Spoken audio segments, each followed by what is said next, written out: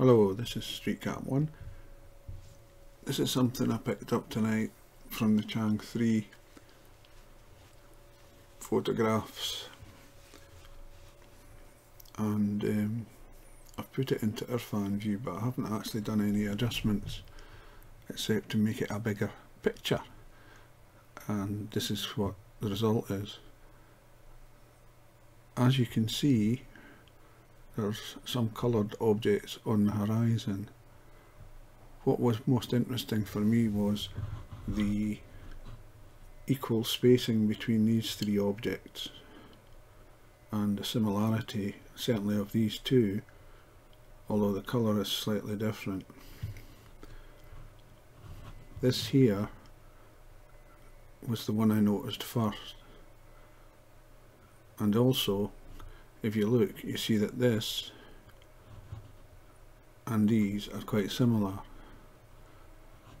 It may well be nothing, like I always say, it may well be a problem with the photograph, but I thought, well, make a small video of it, see what folk think, because if you don't, you're going to regret it, because it'll just, you'll forget about it over the course of time. There were other things as well. What I'm going to do just now is slightly adjust the photograph. I'm going into image and I'll auto adjust the colours. That usually makes things a bit brighter. Right, so there you go. Bit too bright. Undo.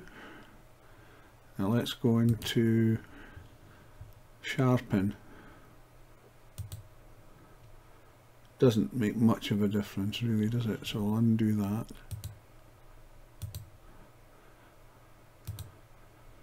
Now what else can we do? Negative. Excuse me a second. Right, that's a negative. So it looks like there's definitely things there. Undo. Now colour corrections. Right, what you do with colour corrections is you can adjust the gamma, you can adjust the contrast, and then you can bring down the saturation, because sometimes it can get a bit too much. You apply it to the original and then click OK, and that's what you're left with. So anyway, quite an interesting piece.